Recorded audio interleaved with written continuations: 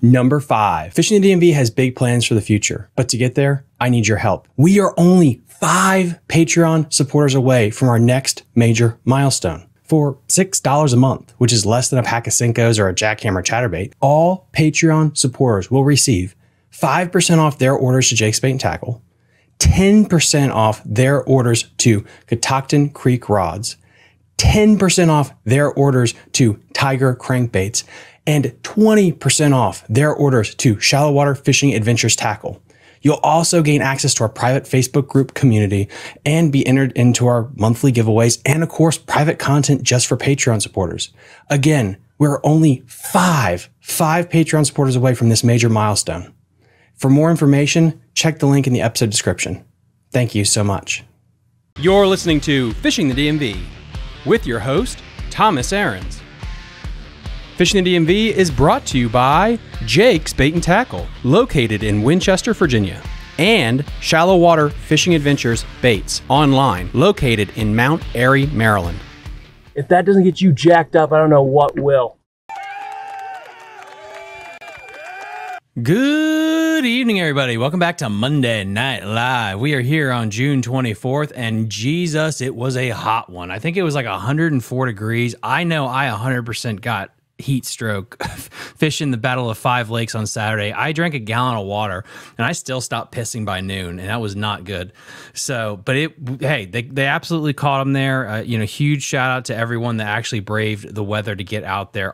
All the lakes showed out, and that was absolutely fun. Fishing in this heat is extremely difficult, and most anglers basically call it quits until really the fall. But you do get some diehards out here, and especially this guy who's a fan favorite who comes from the great mystical land of Roanoke and Smith Mountain Lake, the man, the myth, the legend, Billy Kohls. Billy, how are you doing tonight? What's up, buddy? How are you? I'm staying alive in this absolute heat wave we've gotten. Yeah, we need some rain, brother.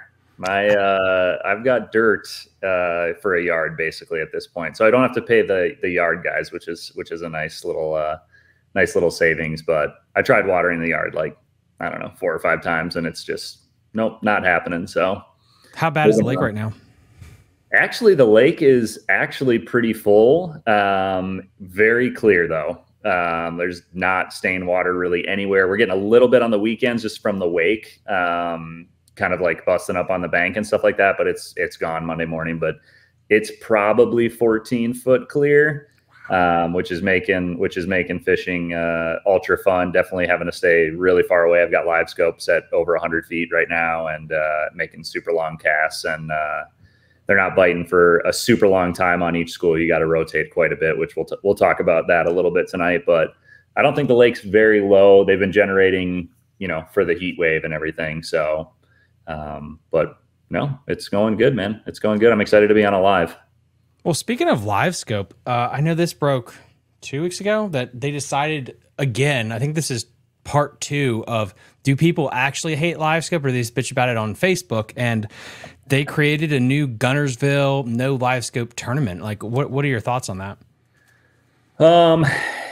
You and me briefly chatted about it. I love live scope. It's a tool. You can't make them bite. There's 100 different reasons why it's good. There's definitely some reasons that it's bad. Is it taking kind of that mystery out of fishing? Sure, it is, but it's also making a lot of us better anglers. I don't think the fish are getting that conditioned. It feels like a regular year to me where I'm having to adjust bait colors, bait sizes. But once you get that locked in, they're still biting. So I don't think it's impacting the fishery as much. I know on the other live that I chimed in on when we were driving to the beach, you were talking about that study, that it didn't really change that much. I didn't look up anything past that, but basically I don't really see an impact on that. And then I do think it's pretty funny that they chose Gunnersville in the fall as a no live scope tournament, because Gunnersville in the fall is Frog 101. You wouldn't need live scope anyways. You're going to go throw a frog under or over the mats, and that's going to be probably how it gets won. We'll see if people show up. I've messaged it to a few guys that fished opens and stuff like that, and there's nobody that's messaging me back like, hell yeah, like this is the future, I'm going to go, and anything like that. So we'll see. It seems like there's a little bit of traction with getting it either. It's never going to be banned. Let's be completely honest with that. It's never going to be banned. There's too much money in it. But there's definitely, it feels like maybe a little bit of traction of some of the ones like Bass and MLF, maybe dialing it back a little bit as far as numbers of graphs, numbers of transducers, and maybe that route. But I don't think it's ever going to go. So we'll see. What is the? I don't even know. I briefly looked at it since we were at the beach. What's the entry fee on that bad boy? The entry fee, I think, is still to be announced. I thought it was like $500. Let me double check with some friends. The biggest thing that I know from it is it's all dependent on a full field, that it would be $500,000. So gotcha. that was low in the fine print there, that they have to draw a full field, which I just don't think they will. Which is what, 2,000 boats? It's some asinine number. And again, it gets down to like the economy sucks. People aren't selling their boats, and I think there's too many. Yeah, and that could be a whole other conversation. I do think what is interesting is how much of it is where you fish. The last two big events that you've seen on TV, you saw, Mr. Cox in one of them with a frog and Jordan Lee. And it's, if you pick events that you actually give shallow water anglers an advantage, it's fine. Yep. But if you're going to Lake Fork in February or the St. Lawrence, no shit. Like it's not complicated. Yep. Yeah. And unfortunately, I just had a trip this morning with two older gentlemen. They're in their 80s, and we were talking about competitive fishing. Obviously, they grew up in an era with flashers and, fishing Bugs Island and kind of the red mans and stuff like that, where they don't, they're like, MLF's boring and Bass doesn't really do much for me. And one of the guy in the back of the boat was like, they go to the same place every time. It's the same time, the same 30-day window. And he honestly, he was pretty harsh about it. He's like, these guys think they're crazy good anglers because they can catch more than 20 pounds, but they're at pre-spawn lakes the majority of the time, or like very fresh post spawn. Mm-hmm. He was lighting it up pretty good in kind of how he was wording it. But I don't know. That's a different generation of people too, that just grew up doing it a different way. But I do wonder if they'll get a full field. If it's $500 entry fee and that is the winnings, I maybe could see that, just because it's, what is that? A third of the cost of an open. It's going to probably fish pretty good, just because it's Guntersville in the fall, and maybe they get enough, but depending on what a true full field is. You're right. The economy definitely is, I'm definitely having the slowest guiding year that I've had. Still good, but something's definitely up. I don't think there's a way to look around that at this point. But Matthew's coming in hot with the hot take. So the stocks are still up. So clearly everything's fine right now. So thank you, Matthew. Let's say it for all the people in the back. The stock market doesn't dictate the economy. Yes, so that's 100% factual. Bassmasters did come out last week and said that for next year there is going to be a 60-inch limit on screen sizes, which they did. Okay, sweet. I ain't too good on math, but that's still a shitload of screen sizes. It's still 5 screens, isn't it? Yeah, it's 5 screens. You can still have your 25-inch plasma screen up front. So it was the safest thing they could do without getting people mad at them. What about transducers? I know a lot of guys are running live scope on the back. They haven't said anything yet, but again, a friend of mine in the industry said, like, okay, they put a rule in, and then Garmin will come out with an all-in-one Swiss Army knife transducer that can do everything. So, screw you, Bass. Like, he's not wrong. Like, sure, it's not going to do anything. Yeah, I could see that. They probably. I don't know. I think 5 graphs is. I don't even understand. Yeah, I don't even understand. I guess maybe I don't fish lakes that are pressured enough, but I feel like Smith Mountain Lake is pretty pressured. But it does not take 5 graphs to catch bass. I'll also give a plug to your boat, because I think there's 2 options you go with, which is you do get a bigger screen, because I've been on a guy's boat that has an NBT acronym, whatever the hell that thing is. Yep. I get it. It's so much easier to see shit. Or that new mount that you bought for the front of your boat. Yep. Which is a great little way to go too. Yeah. And I'm not affiliated with them at all. I just finally was like, dude, I'm spending a lot of money going to the chiropractor. My chiropractor is real funny. Like, I come in, he's like, dude, you are super messed up. So I got the beat down, with the extender. It comes up like it's 3.5 feet, I think, on the full extension, which I'm probably not going to use that for the next 2-3 months, just with the wakes. I mean, you wouldn't want to run it at the top anyways, being fulcrum like that. But wintertime, dude, Damiki fishing is what kills your back and your neck and your shoulders and your foot on the trolling motor. So yeah, I bought kind of like a better backrest seat, and then I think I'll raise that up for winter fishing. But even I did a 4-inch plate or 4-inch bridge to the actual like mount that it's on. So I'm up another, like I'm already up almost 2 feet. And that I can already tell in like 4 or 5 days of fishing, or I guess even, 2 or 3 days of fishing. I'm already feeling a little bit better. Nice. So yeah, that should hopefully help. Not the cheapest mount, definitely well made.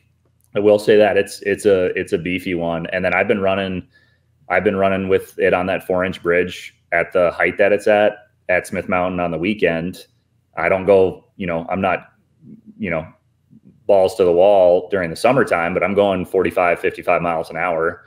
And I haven't had any like weird shake to it where I'm like, oh my God, it's gonna come off and hit me in the face. So no, I'm pretty excited about that. But yeah, that's the other side too, is like, do you go with a 25-inch screen, or do you go with, I do think, and I recommend this to clients all the time when I do electronics training, like at least get a 10-inch screen. Yeah. Processor's different. It's going to make it easier. It's going to be faster. Like that is the upgrade I would make, is don't go with the 7 or a 9, go with a 10 or a 12.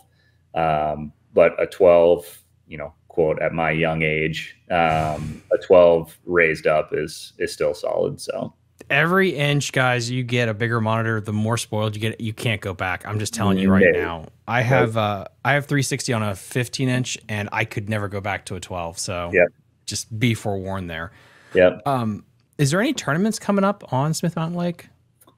So summertime's interesting, and we should talk about this a little bit with Fish Care coming up, because there's definitely tournaments where we're unfortunately seeing fish fatalities. Just it is kind of part of the game. There's a few things that I personally want to talk about that I think are happening that kind of get under my skin a little bit. But we have a Tuesday nighter and Friday nighter, Saturday nighters. That's like the local boys. That's the good old boys catching big ones. I don't know if you saw it. I think it was 2 Saturdays ago. Somebody caught a 980 on a Saturday. Yep. And there's definitely 6s and 7s getting weighed every Tuesday, Friday, and Saturday. So that's pretty impressive. So that's, if you think back on Smith, just kind of divert real quick, I think since last October, that's the 4th fish over 9 pounds since last October. And they just restocked F1s again a week ago? Yep. So they just restocked at Dwayne's about a week ago. And I don't know if you saw his post also about the growth rate. We can talk about that in a second, but back to tournaments real quick. So that's like the local stuff. Thursdays is USA Bassin, and all these tournaments are either 6:30 to 10:30 or late into the night, like 8 to 2 in the morning. I don't really fish them because I got to get up early the next day. Plus I had a bad scare with a probably drunk pontoon person the first year I lived here in the middle of the night. And I'm just not going to kill myself to chase some bass at night. So I don't really do the night stuff that much, but the other summer trail that's coming out, and then one bigger one that we should talk about. The other summer one is the Liberty fishing team, which you've had Liberty guys on here before, and they're really big into the bass fishing scene. They're doing a summer trail for kind of raising money for their fishing team. So I think they've got 3 or 4 in the summer, a few in the fall, a few in the late fall that are going to be pretty fun. Low entries. I think it's like a 80-20 payback or something like that.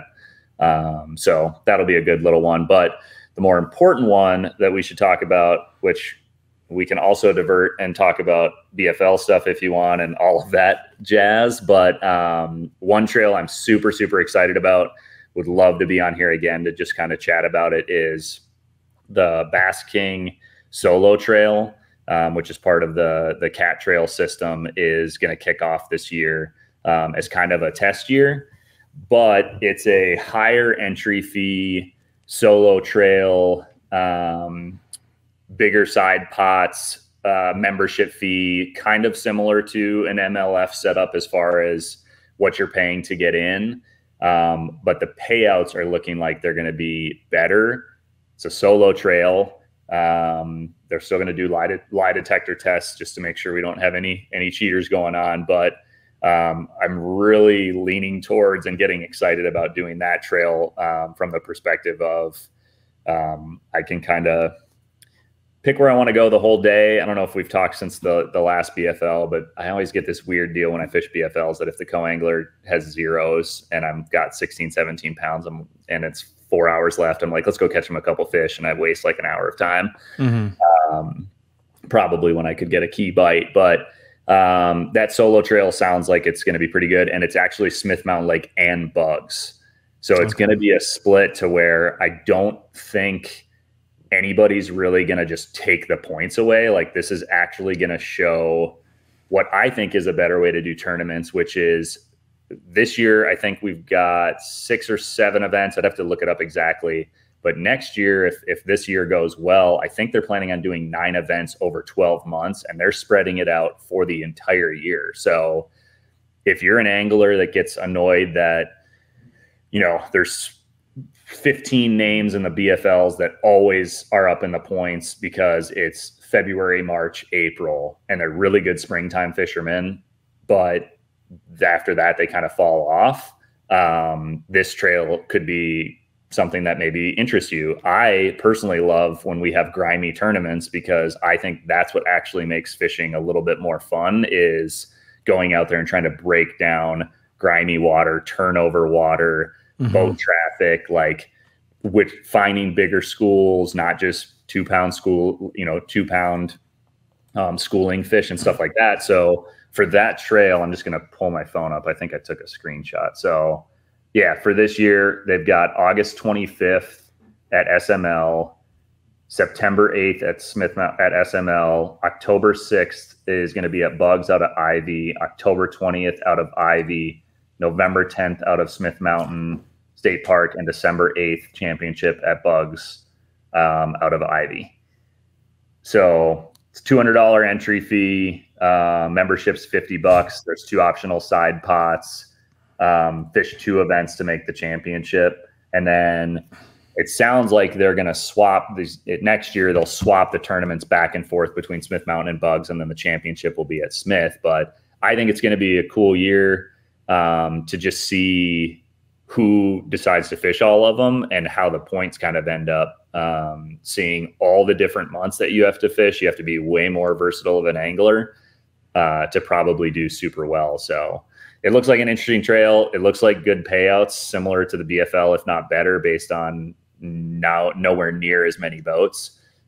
So I think that's another draw. Is you're not having to beat 200 guys to make $6,000. You could maybe be going out against 80 and doing it. So we'll see. But that is one of the tournaments that definitely I am super interested in being a part of. So.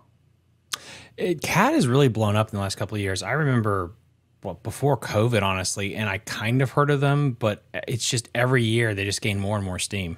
Yep. And I mean, they're South Carolina, North Carolina, and Virginia. Yeah. And they run a really good team trail. Kevin Dawson's our tournament director here. He fishes the tournaments. He's involved in the community all the time. Like him and his brother Joey are solid, like just fishing community guys. And it's just a good group of guys that fish them. So they're just trying to do it at a good pace. It doesn't need to get launched crazy fast, and we'll see how it goes. But yeah, I mean, dude, Smith Mountain, late August and early September. September 8th is probably one of the worst weeks of fishing at Smith Mountain, or not worst, but like tough. So I'm super interested in that tournament to kind of see how people approach that and how you would approach it to come in with a bag on those kinds of days.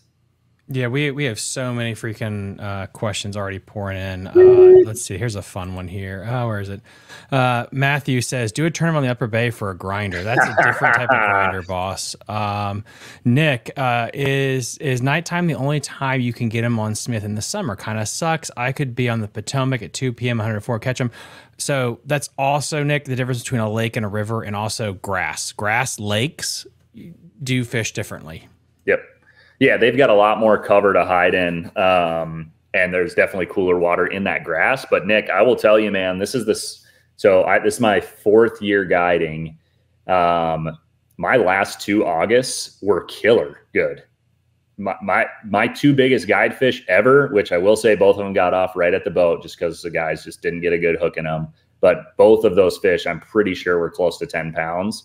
Though they were in August, a week and a half apart, off the same rock pile in like 20 feet on a shaky head at like 1 p.m. in the afternoon. Like the most non-typical, like what the hell is going on type of fish.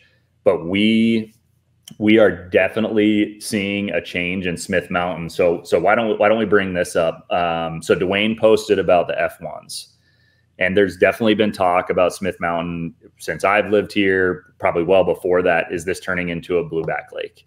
And that gets discussed all the time. I take calls from it all the time. I talk to striper guides all the time from it.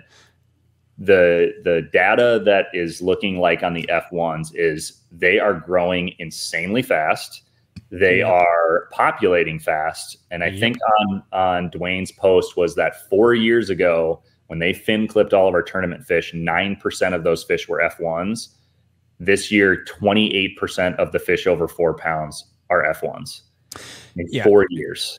And if you guys go back into some of those shows, I said that the bluebacks will take over, and it reminds me a lot of like a Lake Murray vibe here, where you have a dominant largemouth strain and you have a forage that they can just pack on the weight. Yes, and I just did my Instagram post for the day from the trip this morning. What's different than any of the other years, Nick, that I have fished is my bass schools on my schooling spots are huge this year.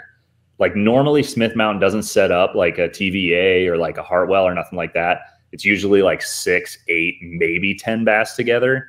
I counted 30 bass in this school that we were fishing this morning in like 14 feet of water off of a point. And there we went back to it 4 or 5 times. Every single time when they got a fish hooked up and pulled it back, there was 8 or 10 fish following them back, just like blueback eaters do. And those fish aren't going to go anywhere for the next 2 months. There's no reason. There's so much bait right now on these points. They're definitely eating a lot of it. Like my boat is covered in shad shit. It's disgusting. Because every time you pull one up, it's so full. But summertime at Smith is actually setting up to be pretty good and consistent, which is strange to say. Even in the boat traffic, it's really not taken a hit. And then on top of that, going back to the F1s, is if that's the caliber of fish that are going to be F1s, the other thing that I'm noticing is they actually eat when it's balls hot.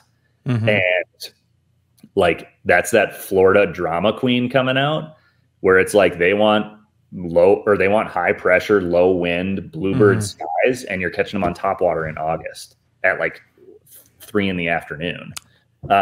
So it's just changing pretty quick to what is a consistent bite in the summer. And that was my other thing I wanted to add to it. Are you going to be seeing a topwater bite that you see on the vaunted blueback lakes like Murray, Hartwell, Kiwi, things like that? Yeah, I mean, I have a couple baits that are kind of like topwater-ish related. So we can definitely jump into that stuff too. But yeah, I do think September gets iffy. July for sure. Again, like I just remember you and me talking in the spring. Like we've had a weird ass year. It's been weird. Super weird year of up and down, 10 degrees here, 10 degrees down, 10 degrees up, spawning, not spawning, spawning late. So I think we're late to the schooling game, which was going to extend, I think, with where it's going to be. But yeah, I do think with the clarity, with how many bass I'm seeing in schools, there's no reason there wouldn't be a topwater bite for them to go. And for anybody that hasn't been to Smith Mountain before, there's treetops in this lake that you can put the boat in 70 feet and the trees are 50 feet tall and the bait is 12 feet suspended over a treetop in 20, and you can pull bass out of those trees on a topwater in the middle of nowhere. Like you look like you are lost or your boat is broken, and you can pull a pencil popper or a walking bait or a fluke or anything over the top of those fish, and those bass will come out at 20 feet and crush, even in the middle of the day. So it takes a long time to find those areas, but that is a pattern that is, I think, going to be consistent at Smith from here on out. When do you think the dirty 30s will become regular at Smith? So that's I mentioned the 9-pounders or whatever. I'm surprised nobody's weighed in a 10-pounder yet. Mm-hmm. I feel like there's striper guides for sure. They catch them all the time. Really? Yeah, dude. I see old timers with like 2 teeth at the gas station smoking 2 cigarettes that are like, look at this big bass I caught the other day. And it's like a legit 12-pounder. And I'm like, oh, what are you fishing with? They're like 10-inch gizzard shad and 90 feet by the dam. Like you'd never be able to catch that fish, but I definitely have seen on phones multiple times from striper guys that have 10-pounders. Some of the striper guides post them sometimes in the fall, like, hey, caught another trash fish. It's like a almost 11-pounder. I think next spring could definitely be close. We've had 3 or 4 that are upper 9s, like not, they just need to be a little bit more pre-spawn to be right at that 10 mark. So I think dirty 30's close. I know Chad.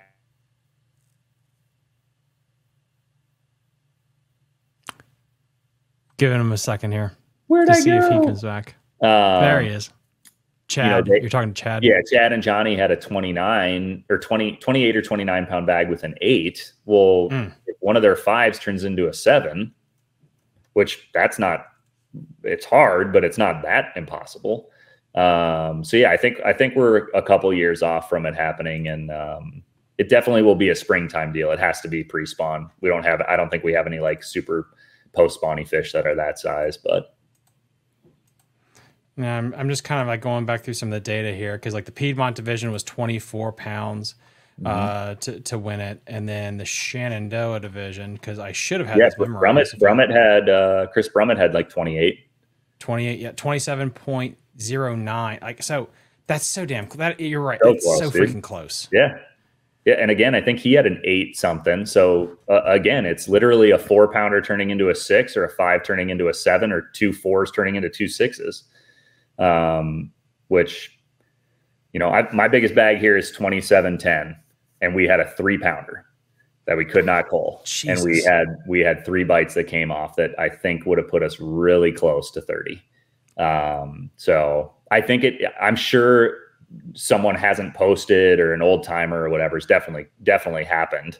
But as far as in a tournament, after tournament pressure and stuff, I still think we're a couple years away.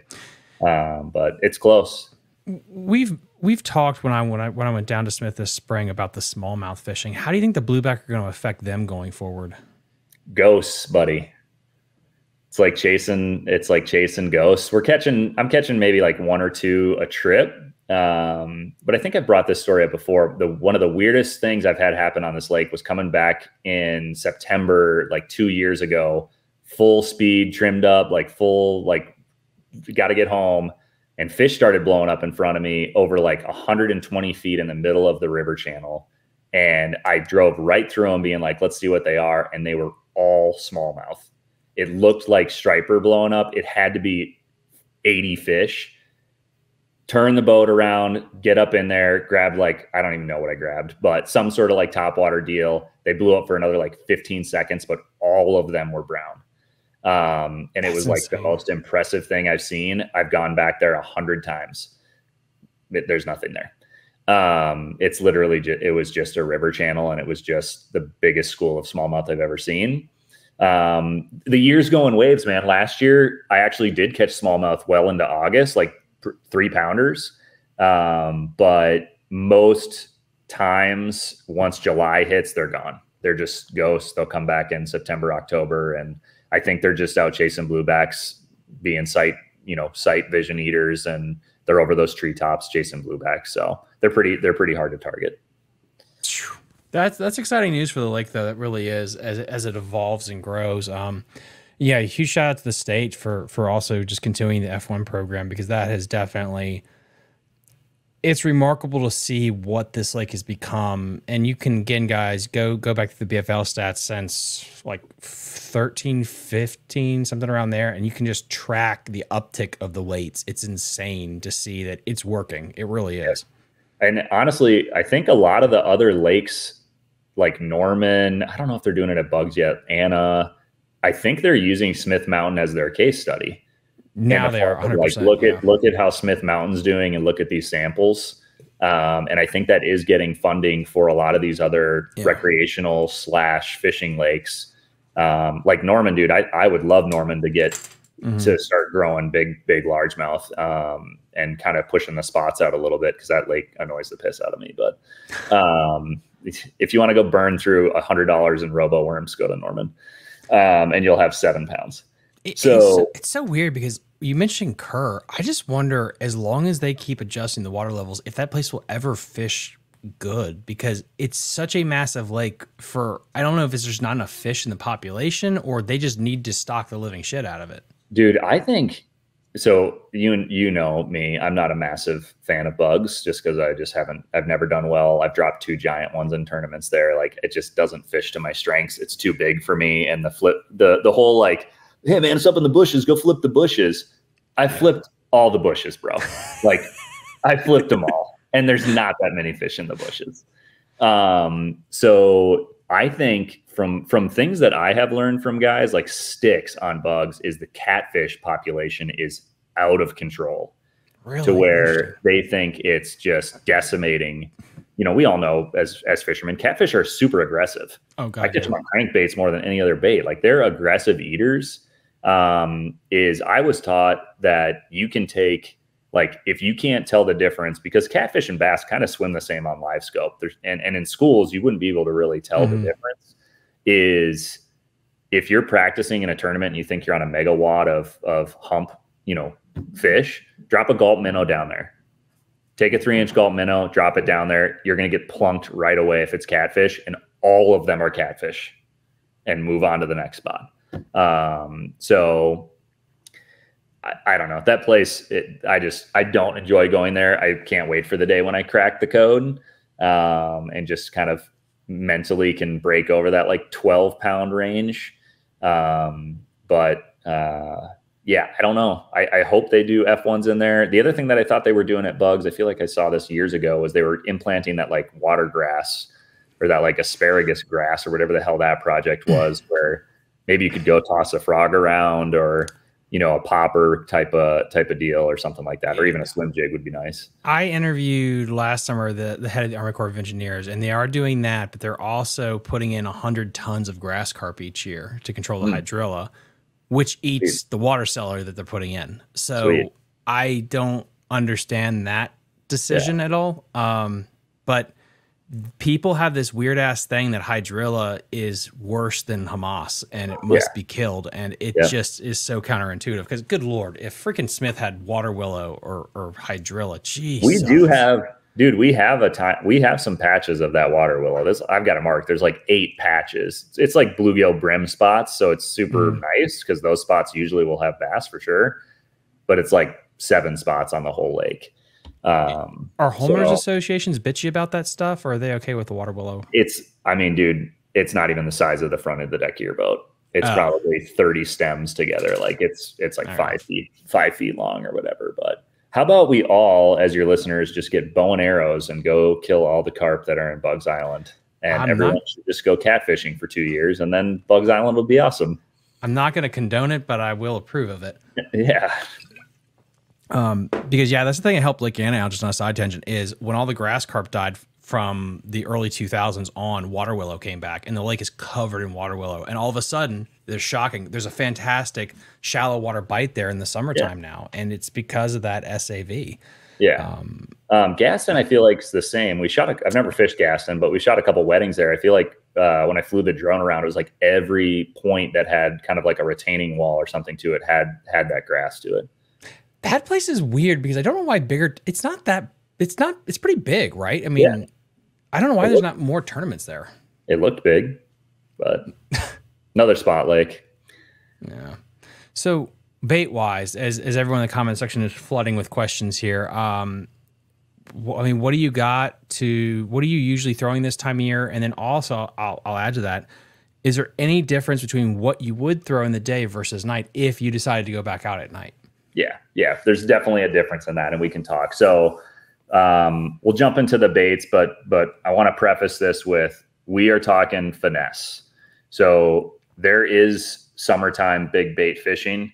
That's definitely a thing. A big worm is like a staple for summertime fishing. I'm still catching fish on glide baits.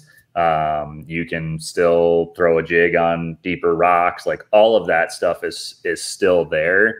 For me though, as a northerner, spinning rod kind of guy, guiding, I have to be a little bit more geared towards getting people bites, and just trying to put fish in the boat. So I rely heavily on finesse tactics. So a couple of these, I feel like everybody probably knows and throws. They're a little bit unique, with like the sizes. And then there's one on here that I think is a little bit sneaky that I'll share. That's a northern Minnesota deal. But I'm really focused right now on paying attention to how they're set up, where they are on the points, whether that's up on the flat, off on the deep side, suspended, or tight to the bottom. And then I'm really focused on watercolor. So if for some reason we're supposed to get a wet summer, that's what they said, right? If we start getting that rain and the water gets stained, you can probably start upsizing your baits again. But right now is that transition time where a lot of this bait's getting crushed. We did have a lot of bait left over from the winter, and all of a sudden we're going to start seeing where they're chasing smaller and smaller and smaller and smaller bait, to where when we get into August and September, they are literally chasing bait that's like this big. And that's just the progression of where the bigger bait goes down super deep into the thermocline, and kind of how Smith Mountain sets up. I call them, I don't know if they're thread fins. I don't know what they are, but I call them ghost minnows. They're little, like 2.8 silvery minnows that you would use for like a crappie. There's usually a ton of them together.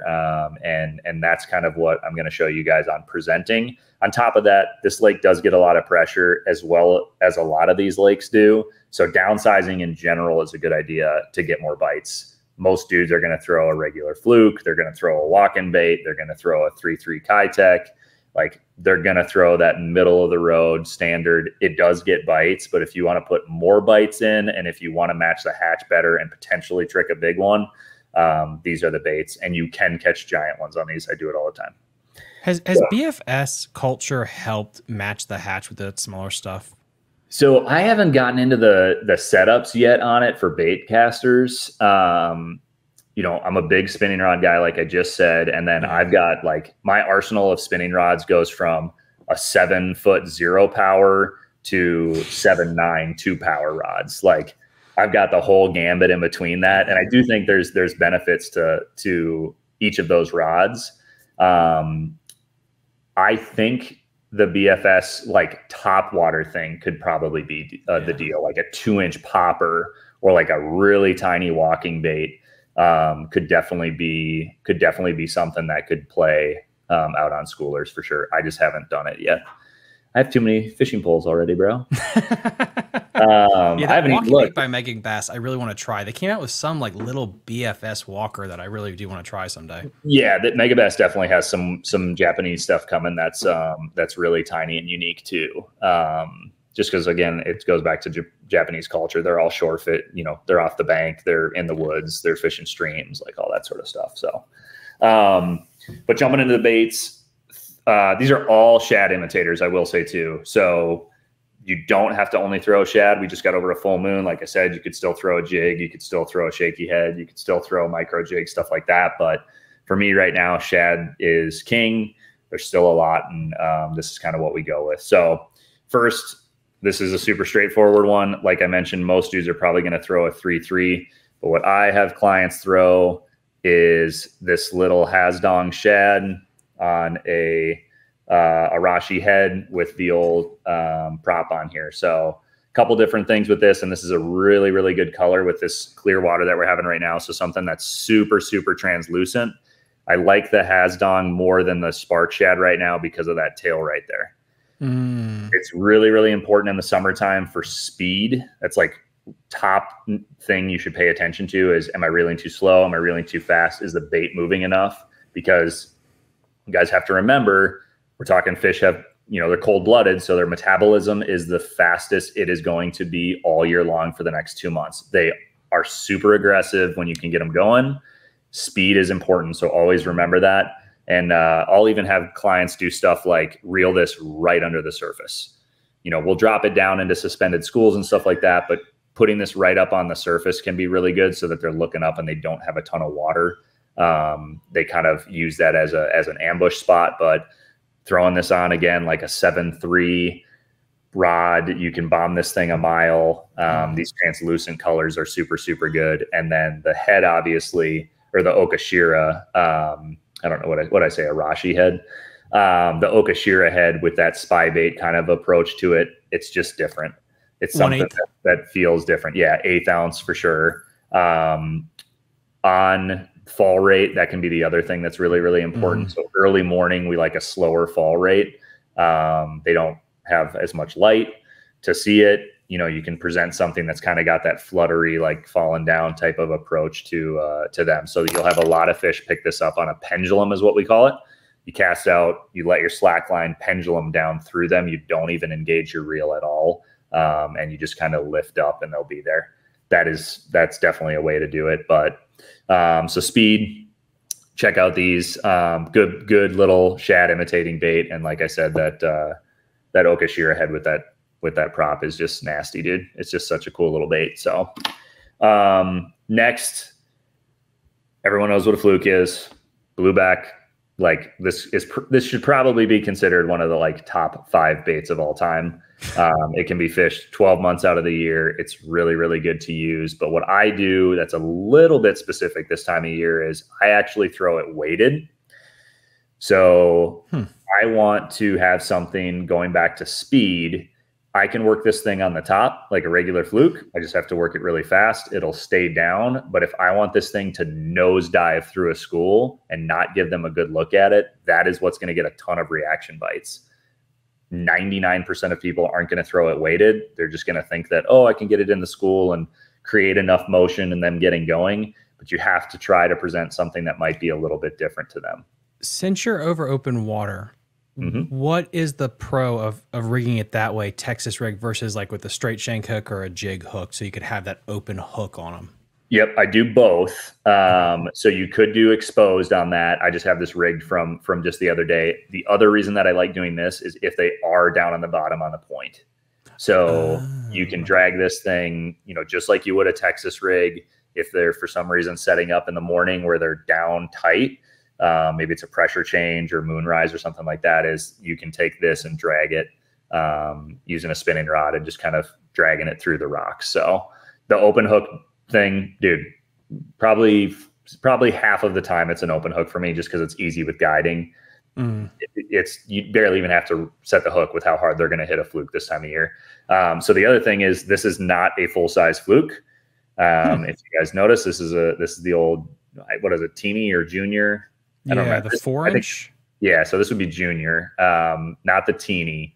You could rig a teeny. This is just a little one-aught Gamakatsu worm hook, but that right there is just straight fish catcher.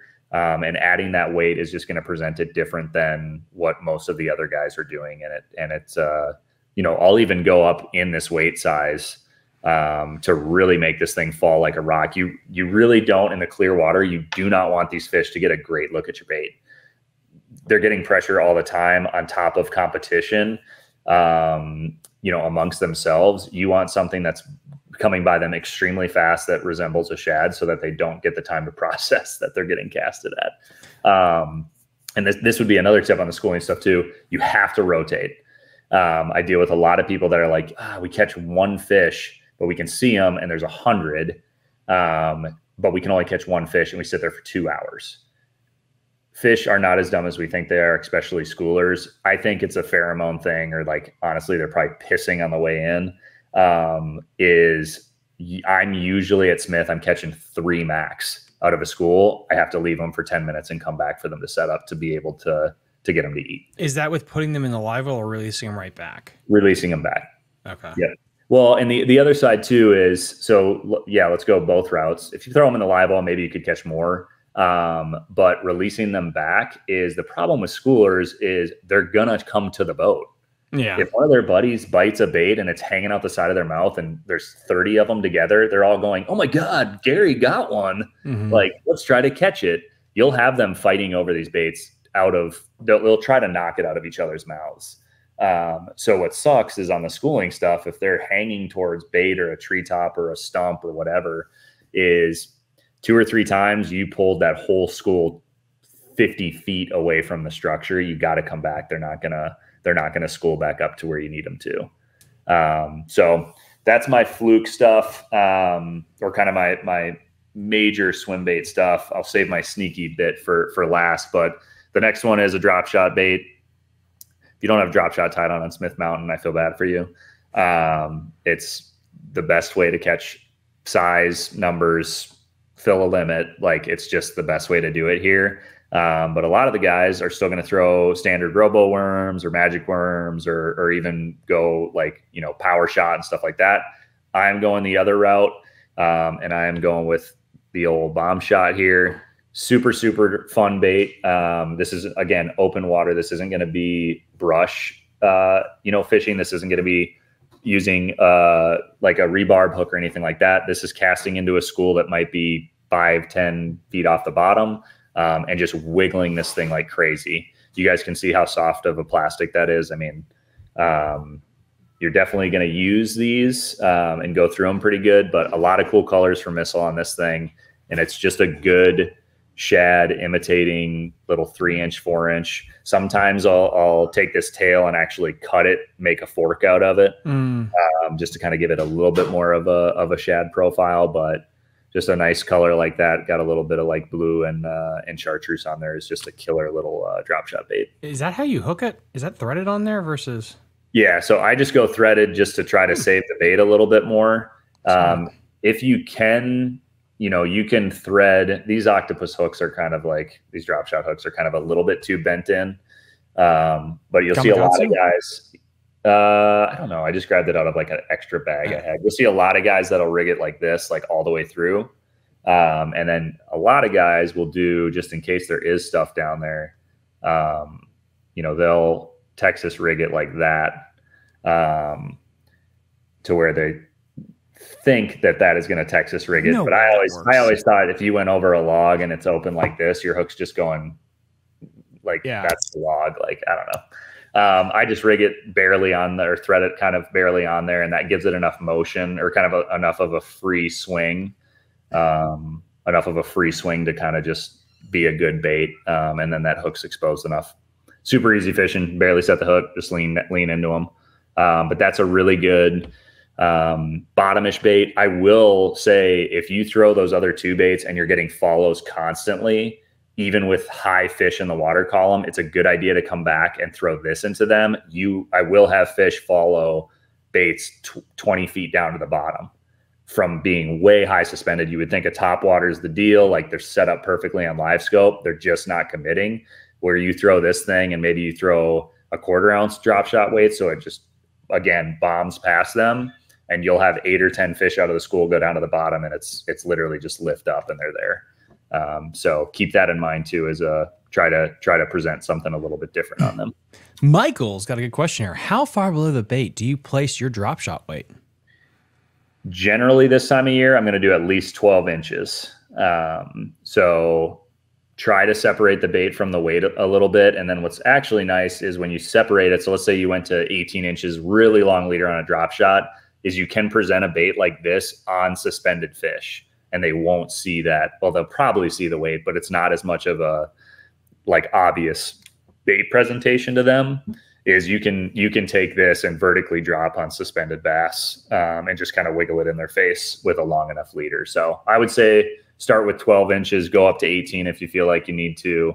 I throw like a 6-inch leader if I'm fishing like definitely on the bottom or towards the bottom. Interesting stuff. That's really cool. And let's see. I'm going to get some other questions going while you get your other baits. Where'd that other one go? Oh, Scott Bauer. How do you feel about the GSM buying Dobyns? Good question, my man. Hope you're doing good, Scott. So I've been in contact, I mean, with my like regular Dobyns guys, just kind of talking like, hey, how's things going? Just checking in. Seems like it's going to be a good partnership. I mean, Gary deserves to retire.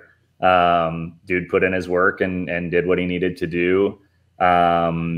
We'll see if there's kind of some connection with other brands that maybe I can get involved with, which would be sweet. But as far as like the Dobyns family and what I can tell, I don't think you guys are going to run into any like customer service issues or quality issues or anything like that. I really think it's just kind of handing over the reins to GSM on a, I don't know, conglomerate side. But I feel like they're doing good work with the other brands. Yamamoto's got rebranded, new baits coming out.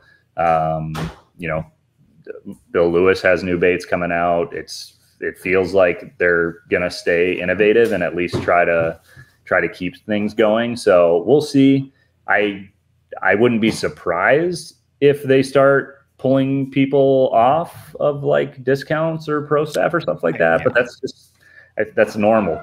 That's how monopolies work, guys. Yeah, that's just part of the process of how that's working or how that works, and that's just part of the game and how it works. So I'm excited. We'll see. I would love to be able to latch on and somehow get 500 packs of Senkos. Let's see, Tony 450. Billy, have you ever thrown a Berkeley saltwater 4-inch unrigged cull shad with a? This is an oddly specific question, Tony. With a 5/0 1/4 ounce weighted hook at Smith Mountain Lake. I have not, but let's pull this up here. A saltwater cull shad. I would assume it's a paddle tail. I bet it is. Let me see if I can get my country internet to pull it up. Saltwater Berkeley. There we go. You might have to share it. My internet's out. I got you. Or it is acting out.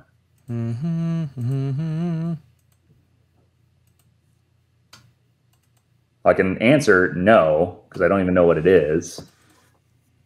Yeah, so is it just like the new cull shad? Interesting. Okay. Neat color patterns. I have not, and that's interesting. They're in a 4-inch because is the pre-rigged cull shad for like bass come unrigged? The world may never know. Did we just find a sneaky lure? We might have just found a sneaky lure that we just shared with the world.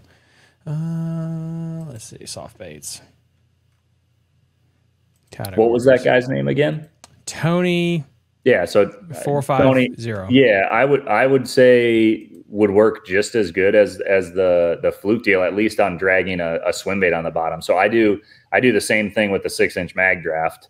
Like if I'm going big bait fishing, I'll definitely do a 6-inch mag on just like a open hook, or I'll do kind of what you're talking about and put like a 1/2 ounce weight on the front. And a big hook, like a 6/0, 7/0, but I have not, I actually haven't even thrown the cull shad. I think I got one in the garage, but, yeah, I don't know. Good idea. Looks like a sweet bait. With the blueback herring in the lake, are you seeing that they're a little bit smaller, or what size are they generally speaking? They're like 5 inches. They're like, okay. Well, maybe 5's on the big side. I'd say 4 to 4.5. Okay. So they're not like Murray size, those 6 to 7 inch honkers. No, I don't think so. Not yet. A big thing with the blueback that a lot of guys need to realize is the shape's different. They're long and skinny, and they move very, it's very S shaped, like with Sebile swimmer, like the Sebile swimmer and the Spro sashimi or whatever that bait is. That is extremely accurate with what a blueback running for its life looks like. I remember when we fished college tournaments and you go down to any tackle shop near Murray or Hartwell, and it was just Sebile or Sabal just all over the place down there. Yep. So that's why a fluke shines. Is it's got that, if you put the right hook in it, that's got enough tail movement, and you can soften up your flukes too and boil your flukes for a little bit and they'll be even more. But that weird S kick is extremely important. And honestly, that'll probably lead into the sneaky bait. So, why don't I do something funny? Here comes a straight up Minnesota. Da, da, da, da, da, da. Mr. Twister. Jesus, that is a blast from the past. Blast from the past. Still catches bass. All right. So talking blueback and that quick kick, that S kick, that's like, oh my God, got to get away, is a Mr. Twister rigged weightless, reeled right under the surface, is a crazy way to get really finicky schooling bass to bite. This is like I mentioned my spinning rods. This is like a 7-foot 0 power, like it feels like a damn panfish rod type of approach. Or I throw this on a 722 Ecstasy, like a super expensive, like really nice rod, because you cannot whip this thing insanely far, but it's very, very unique presentation for these fish. So I don't even remember where or who taught me this, but I just take a 1/0 rebarb. So this is a drop shot hook. It's got a little keeper on the end right there. And basically it doesn't matter which way. I actually like to go in backwards to give this thing a little bit more kick. But you're just going to thread it all the way on right to where the ribbed piece ends and the tail begins, up on the keeper right there. And literally just bomb it, whip it. As you know, you might have to go down to a 6-pound line and 8-pound braid. Like this is a really, really, really finessey deal, but this reeled at the right speed at the top looks just like a blueback swimming away. And it's just a really, really unique way to do it. Are you slow rolling that without a weight? Like how you can't burn it too hard, right? You can, and with the hook being exposed, I don't really care if the hook's up or down or to the side. I don't really care. You're just trying to get a biological response to them chasing bluebacks right under the surface. And so what it really is it's really the tail. Like to go back to Tony's thing with saltwater, I have these out there that are longer. They're not Mr. Twisters. They're like a saltwater deal that I picked up in like Nag's Head like 8 years ago, where they're like 5-inch Mr. Twisters, but the bottom 4 inches is tail. And it's that same thing that it's so kicky coming through the water column that this can definitely get those finicky bass that are just following topwaters all day, following the swim bait, and following the fluke. So that's my little sneaky giveaway this time, is this super, super weird Mr. Twister deal. So I expect Mr. Twister stock to go up quite a bit. Yeah, like grub, man. I remember before swim baits became a thing for smallmouth up in smallmouth country where we are. That's what you do. You'd swim a grub. Like you didn't have 3-inch swim baits. You could just pull off the shelf. Every single time my father comes here, he says, "Just give me a jig head and a Mr. Twister." Doesn't matter what time of year it is. He says I can catch bass. I mean, he's a walleye guy, but he can catch bass, and he does, dude. Smith, when he comes to visit here, if I give him a jig head and a Mr. Twister, he will catch a bass on it. So it just shows that, like, you know, it's just it's been a bait for 100 years. And it'll still catch them, right? It'll still catch them, dude. Let's see. We got a couple of questions here. Let's see. I'm not going to even say that name. You know who you are. I think I missed this part. Do you want more or less tail action on your swim baits in the summer? Yep. Just kind of handled it. What is it? Chuck in the truck. Chuck in a truck. Okay, 100%, dude. You want motion, you want movement, and you want speed. That's the most important part to summertime fishing. Again, we didn't even talk about the night fishing. We can jump into that for a second, but this is the time of year where you can reel as fast as possible. They will still bite it. You can work your top water. You should work your top water as fast as humanly possible to get those reaction bites, because that is how they're chasing bait. You will never be faster than a bass can grab your bait. It just is not possible. That's 100% accurate. We got B. Callis Jr. What drop shot weight and size? Yep. I actually do lead weights just because with guiding, I would burn through all of my life savings on tungsten. So I just pour my own. 1/8 ounce, probably 80% of the time, 1/4 ounce if I want that really fast drop, or I'm fishing crazy deep, or maybe I'm fishing vertically. And then maybe I have a couple like giant 3/8 in there, maybe for power shotting, but 1/8 ounce most of the time. I feel like it's the most natural fall for a drop shot, because again, fish will follow baits to the bottom, and it's just it's a natural fall that they like. And then I do a cylinder weight 95% of the time.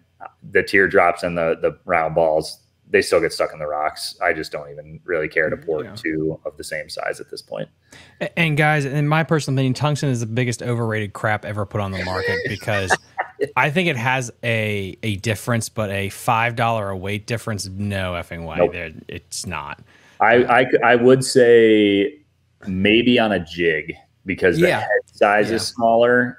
Maybe that's the benefit, but drop shot, shaky head, those types of things. I wouldn't even say Demiki, dude. I mean, with live scope and having a really good rod, that's where I put the money. Yeah, I would agree. I would put the money into the rod. Now, what about the tungsten nail weights? I don't, because they're smaller to put in your smaller baits potentially. I could see an argument there, but yeah. Yeah, for me, it would just be jig. It would just be jig size. You can get away with a 1/2 ounce, like really small, like micro jig size type of deal. Then that's the way to go. Let's see. We got Michael again. Night bass fishing baits. All right, this could be a whole nother video too. I am not an expert on this. I will definitely say that. But from my experience and just talking to guys and dudes that really night fish, 100%. You have to have a worm on your deck at all times. Texas rigged, Old Monster is probably the staple. G-tail ringers. I think 6 Cents has a decent big worm. I have a couple of worms in the garage that are out of a company out of California that are 13 inches. I don't know what the hell they think a worm is falling through the brush piles in pitch dark. I have no idea. But that is the most success I have had has been on a worm. And honestly, the darker, the better, which is also seems very weird. I guess maybe it's creating more of a shadow, whatever the case may be, but black, grape, shad, something in those kind of colors is good. Top water early in the year when the shad spawn's going on, it's hard to beat a thunderstick, Mikey. Missile bait's got the switch. There's a few other kind of like proppy style baits that you can do, but a big worm, an oversized jig is another one. 3/4 ounce, like a big jig, big trailer, make a jig like half the size of your hand. Actually, I have not gotten any of them from Missile. The monster jig could maybe that could be a deal where you're literally throwing a dinner-sized plate jig. We have them in Smith Mountain, dude. I've seen jigs as big as my hand. Like that, when he came out with that, I literally was like, dude, I have actually seen crawdads similar size at Smith Mountain. They look like baby lobsters. It's so weird that the worm has been consistent for 200 years. There's no other bait ever, I think, has been as consistent as that niche of night fishing and a worm. Yep. Yeah. It's crazy. I mean, I do variations on it that I think maybe would make a difference. So like your weight size is important. I throw a wobble head at night a lot because I want that ticking. That's more like on the rock veins and stuff like that. The brush, it's pretty straightforward, man. 22 pound line, like 7.6 heavy, just jack them. But the night fishing stuff, I've also had buddies that literally tell me they go throw a drop shot at night in 2 feet of water when they're up chasing shad, when they won't hit a top water, or this time of year now that the shad spawn's kind of dying out, that they throw a drop shot at night, dude, and they're catching 6-pounders right off the banks where the shad are spawning, which they're there. You can see them on live scope. You can see everything that's going on. That's going on with those fish up there. Sometimes they just don't want to chase the topwater or the worm, but those are kind of the night baits. Carolina rigs a lot. A lot of guys are throwing big creature baits and stuff like that, but you're throwing big baits, you're throwing dark colors. Not a trick, but what I was taught was you are fishing very slowly.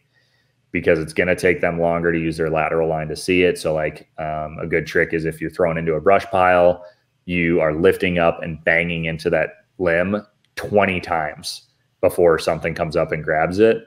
I will say the fun side of night fishing is when you do get a worm bite, they are ripping it out of your hand.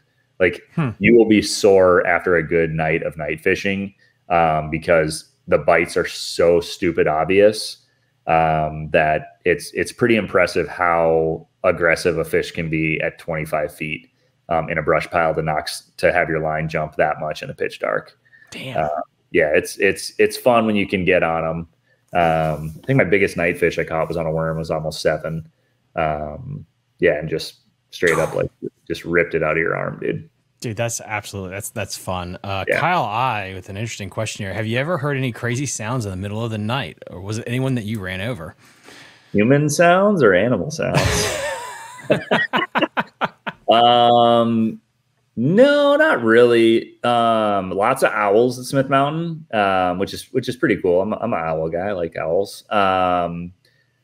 Not really rustling. Most stuff's kind of asleep. You definitely have your people like talking late at night, which is pretty funny because for anybody that fishes a lot or spends time on the water, we could talk at this length and someone a half mile away could hear this whole conversation or at this volume.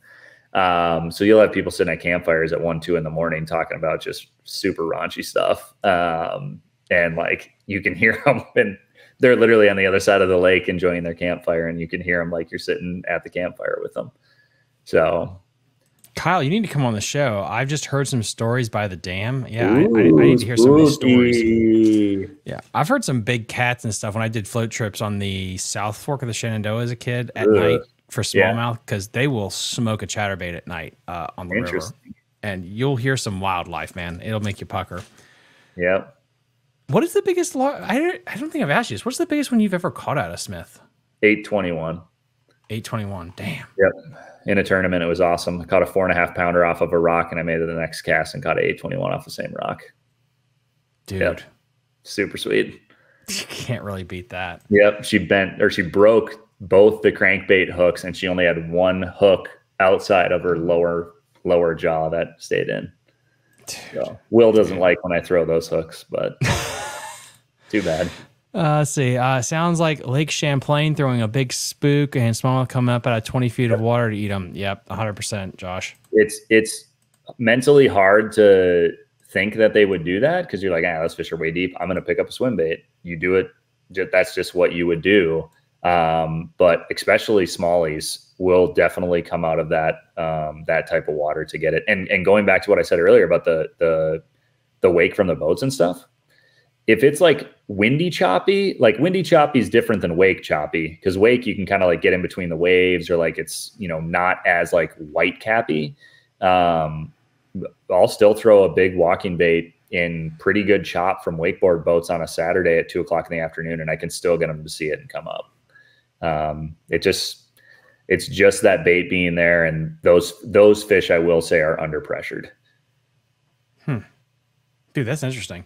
All right, guys, we got a couple more questions here because we'll be wrapping it up tonight. We got a 10.5 inch old monster. Black is the juice at night. Also, Strike King rodent, California crawl, Texas rig. Yeah, I have heard the rodent is a good night bait for sure. That's something I gotta get into, is a couple more night fishing trips just to kind of experiment with that, try some different things. The jitterbug, that was another thing growing up that people threw. Yeah. And that really hasn't made a comeback in tournaments either. That should feel like it should be coming back. It definitely can still work. Oh yeah. Like it's the same concept as all the I-wings and like the super high-end Japanese stuff. And then it's very similar. I mean, it's not as subtle as like the thunderstick type of baits, but it's definitely got that shad pushy water kind of deal. Yes. So are we buying the patent to the jitterbug? Did we just decide that? I might just buy the patent to the jitterbug, because it's what's happening. Like you see this in fashion and movies, like what is it, every 20 years it comes back into style. And I think in fishing, that's what's going to happen, because Japan can't just be the only place that pumps out new ideas. Sure. Just put a rat tail on the back of it, dude. It'll be a new bait. Yeah, no kidding. So what do you got coming up? Anything new? So Baby's good. For anybody that knows that happened, baby's good. I know I look tired as hell, but I'm actually pretty good. She's super happy. She's sleeping really good. Taylor's doing good. Guiding is picking up, but I definitely will say I definitely had a slower May and June than I've had. I think a lot of people, COVID drew people local. And I think now that we're out of that enough, I think a lot of people started going back to the beach just to change it up. And then we really had a weird, I was just talking to a buddy about it. This isn't necessarily fishing related, but more like just how the world works, of a lot of the Airbnbs at Smith Mountain doubled their occupancy rate, or like raised it way too high to where we have houses that are for rent here that are the same price as the Keys. And it's like, why the hell would you come to Smith Mountain? I know it's beautiful here, but I'm not going to pay the same amount for a rental as I would for the Keys. So I don't know, just kind of having a little bit weird of a start of the year, but I'm slammed for the next like 25 days. I'm pretty much going to be out there every day or so. Since you're into this part of the industry too, will lake houses in Smith and specifically like Anna price a lot of people out of the market in 10 years?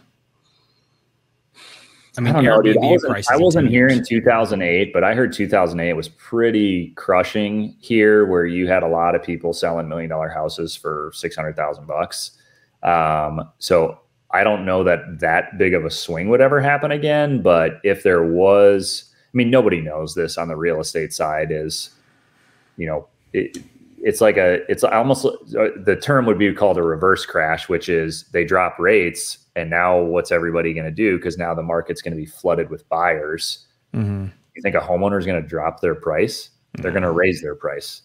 So it's called a reverse crash, which that could happen. But at some point that's going to have to equalize as well. So I don't know. It's definitely been funky. I mean, I've done a few real estate deals this year already, but that's the upper echelon of income earners. And it's not really, they don't really care about the difference between a couple $100,000, which is weird to say, but there's just some people like that. So we'll see. They're building a ton. I will say that a lot of lots got sold. I think Smith Mountain's going to look pretty different in the next 5 years. As far as they sold off a lot in Bull Run, which is kind of one of the last undeveloped pockets. And then they sold a decent chunk of the lower end of the mountain. So there'll definitely be some new houses and docks in some unique areas. Will it ever look like Lake Norman? God, I hope not. Yeah. Like, I just got a text before we started about lake traffic. Somebody was saying like, hey, is it worth coming up yet? Is the lake traffic that bad? Like, what should I do? I actually don't think it's that bad. As of yet, I'm not, I don't balls to the wall run this time of year anyways. I'm going 45 and I'm slowing down for big wakes usually. So I don't think it's that bad in a 20-foot bass boat. I wouldn't come out in a 16-foot boat. Maybe 17 is questionable. 18 is going to be annoying. But if you're in a 19 or 20-foot boat, it's not that bad right now, even on Saturdays and Sundays. And if you decide you want to fish from 5:30 to 11:30, it's really not that bad, like at all. So we'll see. Hopefully it picks up a little bit. It's election year too. Like, it's always a weird year. I can look at it through our wedding business, through real estate, through every business I've ever started. Election years are always years where there's people just kind of holding off on spending money. So if you wanted to go down to fish, when is the best time to get an Airbnb or a place to check out the lake? I would try either early April time, because you'll have some restaurants. Well, I would say late April, May, because you'll have restaurants that'll start opening a little bit just to kind of get the cobwebs off. Or I would try September, when most people go back to school. September probably more, just because it's still warm. Like, we can still have 80-degree days in September. Most of the restaurants will still be open. You can still rent a boat pretty easy. Water's warm enough to swim in. So yeah, if you can let the kids get back into school for most states, like, I don't know Maryland or PA when they go back, but all of these states seem to be like a week or two apart. So that kind of probably makes it easy. But yeah, I would try September time. Fishing might be a little tough, but that would be a good time to at least come check the lake out. Right on, right on. Is there anything else that we haven't covered yet to make sure that we get everything that's going on in your fascinating life? We'll talk about the old paddleboard company. I don't think I've really talked to anybody about it. A couple guys, but we don't really have a social presence or anything like that, but a really exciting paddleboard endeavor that I'm launching here in August with one of my good buddies that we've been working on for 2 years, which is crazy to say.